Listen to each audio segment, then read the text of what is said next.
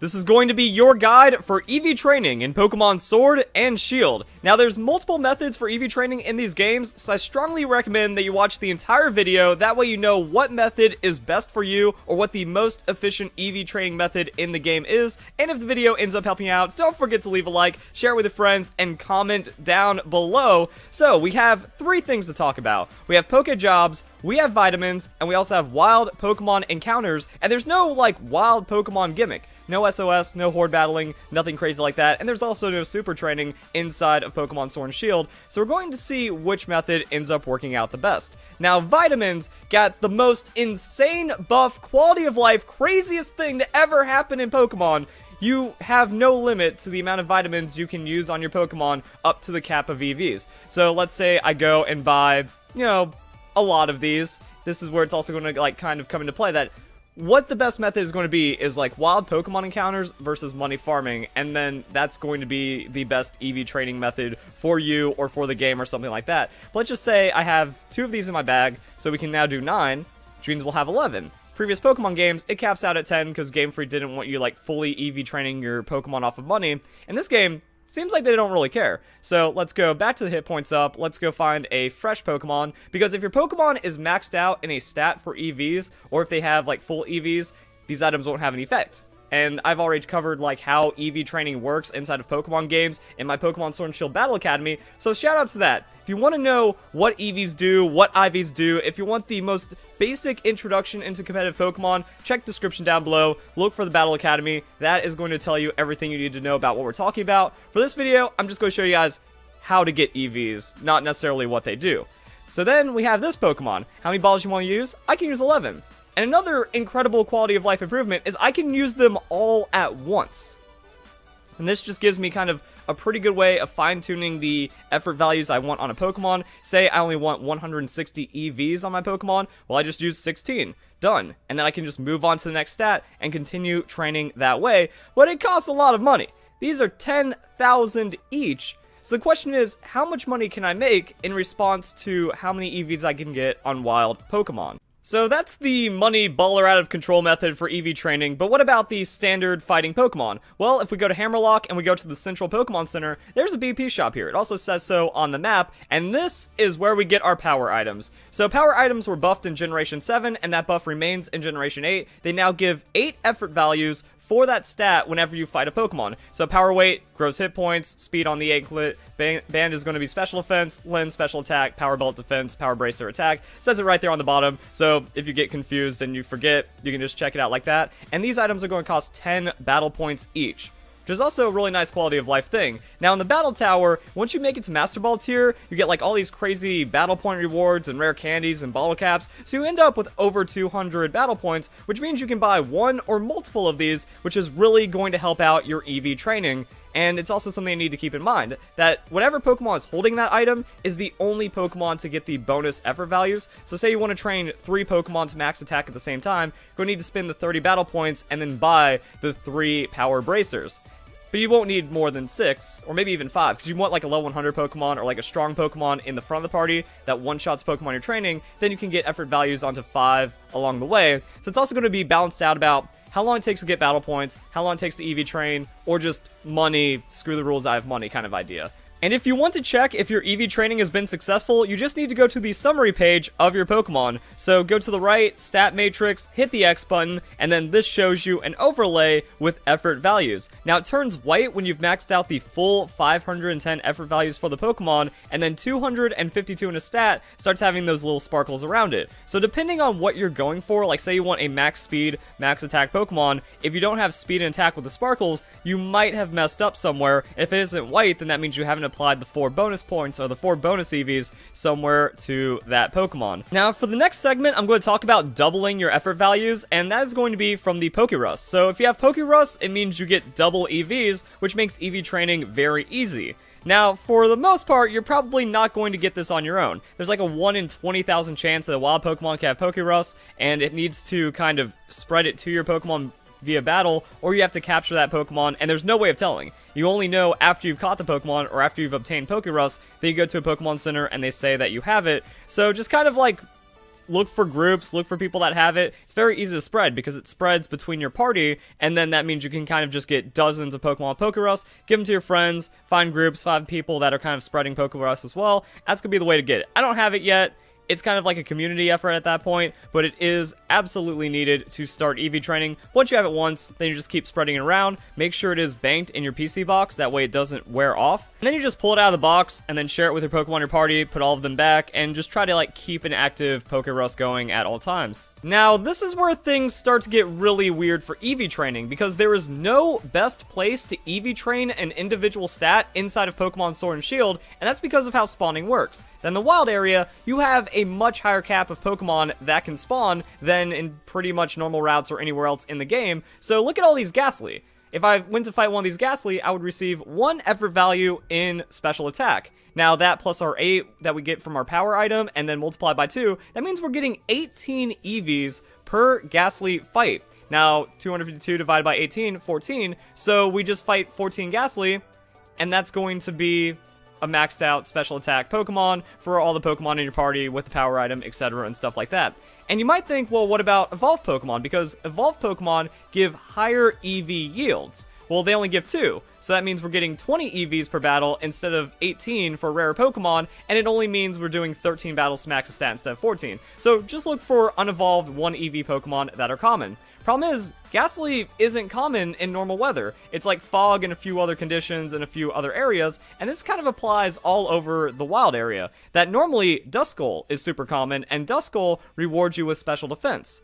So if I wanted to train special defense, I showed up here and it's fog, that's actually not going to be as efficient as though I was training somewhere else. So it's inconsistent as to what the, like, it changes day to day with what the best place to EV train a Pokemon is going to be. In normal weather, Rolling Fields Combi has a 60% chance to spawn.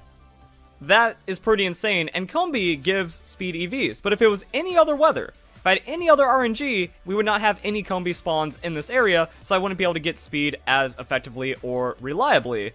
It's just one of those things where it's like, yeah, you just kind of have to go to different places during different weather patterns and see which Pokemon are spawning, and then kind of have the EVs for the most common Pokemon memorized, or at least just understand what you're looking for. However, there are still common Pokemon that you can find on routes that will give you guaranteed EVs. Also, there's a lot of Stuffle right here. They give attack EVs, so just kind of keep that to note. Wingull, that's going to be speed. So there's all kinds of things, but this is why the wild area is so much better, because you can see all of the crazy Pokemon spawning. It's not going to be difficult to target a Pokemon that we're looking for. However, if we go to the just regular in-game routes, it's going to be a lot more claustrophobic, and there's going to be a much lower spawn cap for the Pokemon inside. So, on Route 1, you can find Rookidee. Rookidee gives speed EVs, and you can also find Squovet. Squovet gives hit point EVs, but when we kind of come out here, it's going to be a bit more underwhelming. We got 1 Pokemon, we got 2 Pokemon, we got random Pokemon Grass, we got 2 more right there. So you're going to have to do some running around, and it could take a little longer inside of these routes. Now, it is consistent and is guaranteed, so it could be better in that way, but it will kind of add a bit of extra time. However, Squovet is the most common Pokemon, so this is going to be a really nice place for training hit point EVs regardless consistently all the time. Also, fun fact about Route 1, the Pokemon here have a 100% catch rate. So what you should do is if you're doing any EV training off of Rookidee or Squovet, just to catch them with a Pokeball. Catching Pokemon Pokeballs increases the chance of a strong Pokemon appearing. The Yellow Aura, High EV, Egg Move Pokemon. So you can get those, and it's just kind of like optimizing your gameplay for the late game, because you're going to want to catch those yellow Pokemon to kind of build up IVs for breeding, which is going to be a future guide. Don't forget to subscribe. Now, if you want to find out a Pokemon's effort value yield, just go to Bulbapedia and look it up. We can see that Pikachu gives 2 speed EVs, and this is also where I'm going to show you guys the guaranteed route areas for getting the EVs that you're looking for. Like I said, it could be a little less efficient depending on what's happening in the wild area, but it is good to know. So right here, we have Squovet, 1 hit points. That's going to be Route 1. Timber. Timber is going to be in Galar Mine number 1, so as you progress through Route 3, you go to the Galar Mine, and then that is how you get 1 attack EV.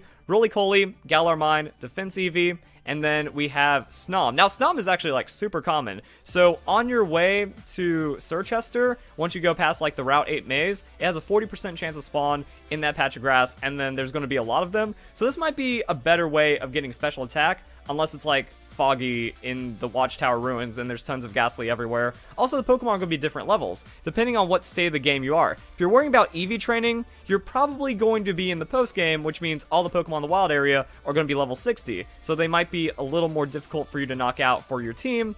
Food for thought, unless you have a level 100, then it doesn't really matter. So that's going to be a thing. Special defense is going to be Route 3. That's going to be for Gossifleur, or just kind of go to Watchtower Ruins. Watchtower Ruins has Common Duskull, and those also give special defense EVs at 1.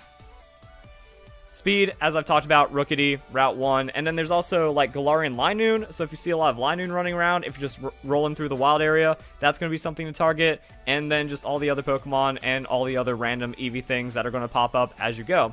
So we need to see how this compares. Now, I already did some testing. On Route 1, it takes about 30 to 40 seconds to catch a Squovet. So I was kind of like doing the math on that. 7 to 8 minutes, somewhere around less than 10, to fully max out a single Pokemon's effort value stat. So what that means is that if we can get more than 250,000 Pokédollars in less than 10 minutes, or actually like significantly less than 10 minutes, it's going to be better by doing this through the money method and then using vitamins. So you can just kind of see that. There is going to be some roadblocks along the way. These basic trainers, I found that they're very easy with the Meowth, and that's going to be the money-making method, is that you need the event Meowth, and then you end up getting like 120,000 Pokédollars per battle. It's insane, and you just kind of play it through from there. Now, some trainers are going to get in your way. This guy, he has Steel-type Pokemon, so it's not going to be like the most fun for my Meowth, but what I end up doing is I use an X-Attack, so technically taking away from a little bit of money, but I don't think it really matters too much. So battle items, X-Attack, then I Gigantamax, then I use all of my Max Gold Rush, then I try to finish off the opponent, and I get about, actually get a little less than half of what it takes to get the vitamins to maxed out. So while we're going through this, I guess I'll just kind of tell you guys the benefits of EV training, that you don't need to be competitive to EV train. That if you want to do general EV training inside the games, it's going to help you take on the challenge, make more money. It's going to give you a definite advantage inside of max raid battles, or if you also catch like a wild yellow aura Pokemon and it has some competitive stats behind it, then you might as well just commit to using that Pokemon and kind of go from there. So yeah, even against a bad type matchup with Shadow Claw, I'm able to one-hit KO everything but the Steelix, and this battle took about 3 minutes, but then we have like the other cutscenes, the animations, and then going into the other battles. Now, Leon and the Gym Leader rematches get very problematic because those are also not going to be like super fast and super easy to beat, and what that tells me is that it takes about the same time to buy your way to EVs for a single Pokemon than it does to just kind of run out into a route and then grind up and get 14 quick battles. Also, quick side note, I just realized I didn't have my Luck Incense. Luck Incense is what doubles the amount of money that you make. I did a money making guide. If you haven't watched it, check it out. So that's probably why I was one-shotting things, so I had extra damage from the Choice Band from doing EV training in the wild area. Is kind of a weird thing, but yeah, I don't think it's going to be like just the best overall method, and it's probably worth just investing time into getting battle points and then speeding up the EV training massively for any Pokemon that you choose to EV train at that time. Also, when it comes to money, you can just have like 1,000,000 Pokédollars if you're just grinding tons of max raid battles, or if you're getting tons of items just that are respawning in the wild area every day. So you can also sell those and then buy the EV boosting items. That could also be another way of just like passively EV training while doing other things. And then again, there's no better feeling than instantly EV training a Pokemon off of the max vitamins. And if you want to save money, what you can do is, if all of your Pokemon have Pokerust, you just put in all the vitamins. You still have to use 25. Pokerust doesn't apply to vitamins. And then you just go out and faint a wild Pokemon or two, so that'll save you 10k right there. And then last method for gaining EVs, next up we're going to talk about subtracting EVs, is going to be Poke Jobs, because once you make it to Hammerlock, the university is unlocked, and this is weird stuff. If you put a Pokemon in here, after 1 hour, they gain 4 effort values. So you need to put them in here for 3 days. And then that's only going to be 1 stat maxed EVs, but it's up to 10 Pokemon, and you can do that for multiple stats. So, if you don't think you're going to be doing any competitive Pokemon, or you're not going to need any of those Pokemon, just like throw them in here, and then do that for a couple days until they're maxed out, swap the stat, and then in a week, you're going to have a ton of Pokemon that are fully EV trained passively for free. And it kind of works the other way around. Say I want to train 20 attacking sweepers. I'd put 10 in for speed, I put 10 in for attack, do that for 3 days, and then I swap them, and then I do the ones that had speed and attack, the ones that had an attack and speed, and now I have 20 Pokemon fully EV trained at the end of a week for completely passive, few minutes of investment, just kind of send them off to university. I've kind of done this before when it came to the Pokepelago, and this is actually like quicker and easier than Pokepelago. You don't have to do as much menuing to do it. So it's actually, it feels a lot better to do the University than Pokepelago, and after a couple of days, you have EV trained Pokemon. So there's a couple things you can do. If you're just doing like mass breeding projects, maybe even just do that. What you do is you do a mass breeding project, and if you have several of the same species of Pokemon that are competitively viable, just dump them off in here passively and check on them every once in a while, and then you can just be like, hey, I'm offering a fully EV trained, competitive ready Pokemon. Just like that, trade me one of your fully EV trained, competitive ready Pokemon. So that could also save you a lot of time depending on the Pokemon that you're going for, especially if you're EV training and breeding very valuable and prized Pokemon. Then lastly, we have reducing EVs, because maybe you have a Pokemon that you trained throughout the story, and you want to kind of refresh it, like your starter Pokemon. You have Cinderace, well, you can't stop EV training. That if you're just out there fighting every Pokemon in the story, that Cinderace is going to be gaining effort values. Also with the EXP share, if you forget you have a Pokemon in, and it starts gaining the wrong effort values, you are going to need berries to get rid of that. So, these are the special berries, that when it says a Pokemon is going to lower base points, it is going to lose those stats. So we give a Pokemon Kelpie berries, and then that Pokemon will lose 10 EVs. So the opposite effect of the vitamins, and you can find these by shaking berry trees in the wild area. So we have Pomeg, Kelpie, Qualot, Hondu, Greppa, and tomato berries, and then they just tell you what they do. Now you can find these, like I said, by shaking trees in the wild area, and there's a few trees. Like if you get a tomato berry, or if you get one of these berries from that tree, then that tree is going to be dropping more of those berries, which means you have to kind of go around and start shaking them. One tree I do know about is the tree that's right outside Giant's Mirror. This one right here. So we go and talk to this tree, and as we can see, when berries start to fall out, Kelpie berry. So you can kind of shake this. It's the gamble game. Do you want to risk losing some of your berries if you shake too much? I just kind of go for 3. I don't want to get greedy. I call it right there. And that's going to be good for reducing some effort values. So eventually, if you have enough berries, you can just fully reset a Pokemon's EVs or get rid of some nasty EVs that you accidentally didn't want. And then just random trees are going to give you random berries. Like I just got a Ganlon, a Tomato Berry, and a Lumberry. So I can get some EV reducing berries from some random trees, but I know that that one at least just always drops them. So this is going to be in the Giant's Hat by Lake Outrage. Like, if we just go over here, that's the lake, and then you cross the lake, and that's where you get Dreepy and Ditto and all those other Pokemon. So, again, Pokemon berries do that. I think that's kind of everything when it comes to EV training and Pokemon Sword and Shield. Some incredible best ever quality of life, and then it's not like insane like with horde battles, one-shotting, doing a couple hordes, and then maxing out EVs really quickly. It is individual Pokemon battles, but it doesn't really take that long, and you kind of have to earn getting your Pokemon EV trained with some of the other methods that are at your disposal. And then, I guess at the end of the video, for the people that didn't watch the Pokemon Sword and Shield Battle Academy and have no idea what EVs are or why they're trying to get them and why it took 16 minutes of explaining just everything that you need to know about effort values, they're needed for competitive Pokemon, but the most basic thing about it is that 4 EVs, 4 effort values, equals 1 stat point at level 100, which means you get plus 63 to a stat at level 100. And then you can do that to 2 stats, and then you also get like a bonus 4 EVs. You can just splash into another random stat or something like that. So this is why it also isn't only needed for competitive. You just make your in-game Pokemon stronger to do natural in-game things, and that's kind of it. So hope you guys enjoy the video. Hope you all have a nice day. Thank you very much for watching.